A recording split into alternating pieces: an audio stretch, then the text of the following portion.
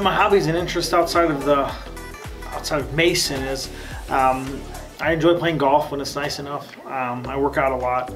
I enjoy running in the morning. And I watch a lot of sports. I don't really watch a lot of TV unless it's a ball game. So once my kids are asleep at night, I'm watching usually NBA this time of year or some other ball game. I like the Reds a lot for baseball. NFL, it's Bengals, but it's kind of boring into that. NBA, I'm a LeBron fan. The Lakers are on the West Coast, so it's on so late. But I usually in NBA, I watch star players. So I have 3 kids and a wife. My wife does not work in education. She works at Children's Hospital.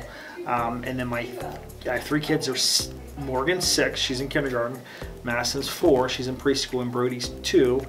And he's in his terrible 2s right now. So I spend a lot of time with my kids outside the workday, taking them to a variety of things and playing and having fun with them. I started in education. I knew right in high school I wanted to be a teacher. I went to Corrigan High School and I wanted to be a social studies teacher, and that was always my goal, was to become a social studies teacher. So I went right after high school. I went to Ohio University to pursue my education degree and then started off teaching. I was always interested in history, and then I was also very much interested in making a positive impact. I was the first person to graduate from college in my family, and there was a lot of people who helped me along the way to get there. And I could have taken a lot of different pathways growing up, but a lot of good teachers helped me to see what my potential was. So that was a motivating factor for me to go back and have that same positive impact. I enjoyed U.S. history. Was probably my favorite to teach, and I taught that for here. I also taught at Princeton High School before I came here, and Finneytown High School in the Great Oaks before I came to Mason. I taught for a year and then I became an administrator. But U.S. history is probably probably was most interesting, and also the connections that you can make with U.S. history to present day. There's always seems a thing of current events you can tie back to something that had already occurred. Yeah. Daily, I'm inspired and motivated by everyone in this building. I mean, it is very refreshing. I come in to work every day excited to work with 3,500 young people who are on this cusp of what they do next. And life is very motivating and inspiring for me daily.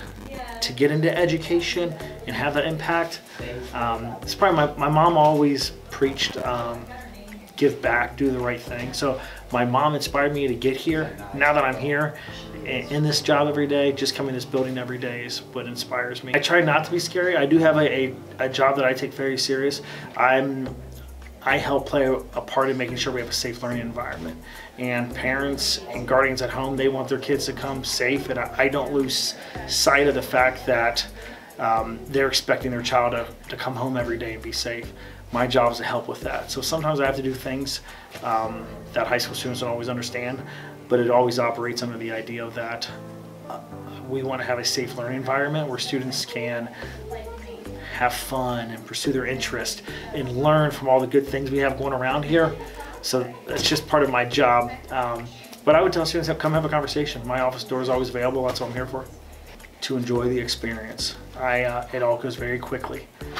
Go to every club meeting you can, go to every sporting event you can, sign up for this, sign up for that, because before you know it, the 4 years is going to be over and you're going to be on to your next path and you'll never get this back. So I always tell students, take this all in right now, because it is truly a great place to be, so take it all in.